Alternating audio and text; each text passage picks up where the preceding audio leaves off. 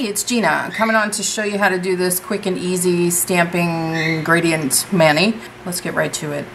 I'll be using my standard Winstonia stamper, cheeky scraper card, 100% acetone as usual.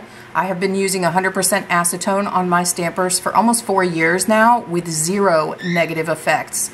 So those of you who say they can't believe I suggested the use of 100% acetone on stampers, I suggest that because that's what works for me.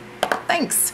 So my cotton claw, Seche Vite for top coat, and the polishes I use to get this gradient, this Julep, really pretty color, in Jessica, ultraviolet, Maybelline Color Show Bleached Neon Ultraviolet for the purple. And I painted the whole nail purple, and then I put the purple and the blue on this piece of sponge. I don't know where this came from. It's out of packaging for something. I just, you know, you can use any kind of sponge for sponging. So I put it on there and kind of overlapped it a little, and then just did the gradient, you know, like that. So I didn't have to do the whole nail, you know, I just had to do where I wanted the gradient, which I think turned out pretty cute. The plate I'll be using is Cece and Sissy Plate 5. So this would be from their set 1, which is the white set. And it's this image right here. It kind of looked like bubbles to me. I like it. And then I'm going to be using, if you can see on there, I added these little pearls. They're so cute. So cute. In the middle of, you know, one of the dots. I just picked a dot and put one on there. Yeah. So, and I got this from Born Pretty store. It's, you know, a little wheel of all different colors. Cutie little pearls. They're teensy. I don't know what size they are, but so cute. So yeah, let me just show you how I did it. I'm using also this pastel blue number 6 from MDU for my stamping polish. Just put a little polish on there. Give it a scrape. Pick it up. It looks real nice. And I was trying to get that blue dot somewhere towards the middle, the biggest blue dot. And then I'm just squishing it on there. I think I just did that off camera. My apologies. Oh, you see that? Not enough spacings there. So let me see if I can use the rest of this from up here and fake it. It's a little messy. I think I'm going to do it over. Do-over. Let me get my cotton. Actually, I think you can pull this off with tape. I've seen that done. Let me try that. Nail Stamp for Fun pulls it off with tape. So let me see if I can get that to work for me as soon as I find my tape. So let's see. Stick the tape on there. Oh, it works like a dream. That's better than damaging your top coat. I tell you, that lady, she is a smart one. Let's see if I can get it all off, you know. Start with a clean nail again. Oh my goodness, that is so cool. And we are almost pristine. I'm going to give it a clean with some alcohol, which I already have right here, just to get any tape residue off. And we'll try that again.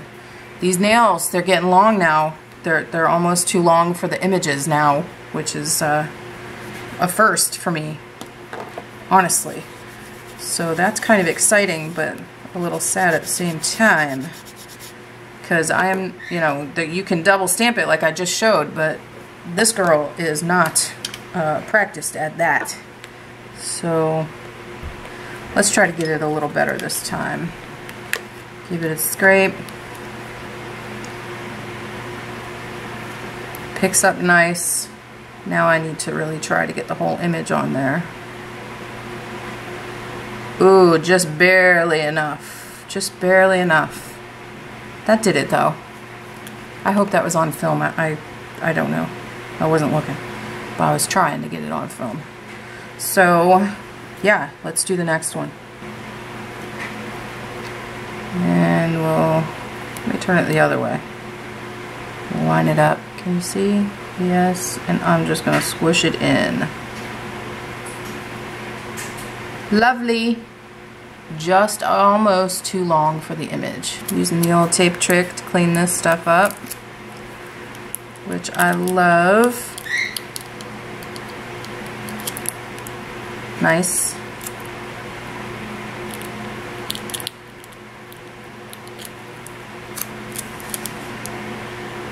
And that's working so well. Let me see if I can use the center part of the tape here. Waste not, want not. I waste a lot. Alright, I think I'm going to get the rest of this stuff with some acetone, which I have right here. Clean that up real quick.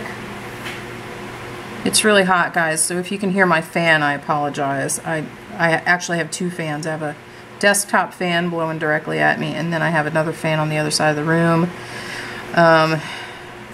You know, I'm in Florida, and it is hotter than the devil's butt crack. So, my last electric bill, I live in a tiny apartment, you know, like 1,100 square feet. It's really little, and my last electric bill was $175. What? That is too high.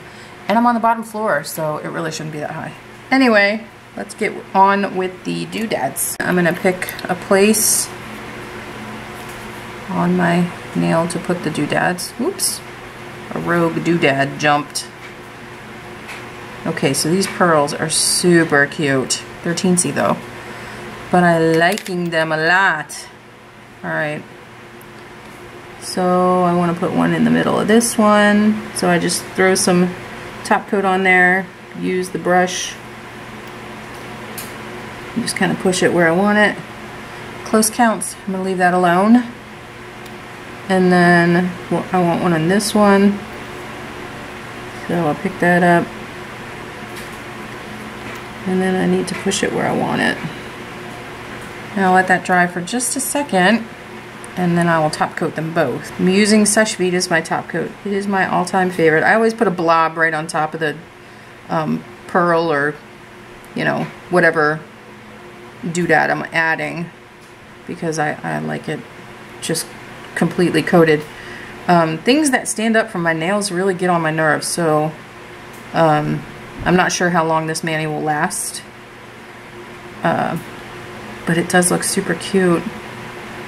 But yeah, if these start scratching on stuff, then game over. The mani has to come off. But I do like them, you know, at least for a short while. That's really cute.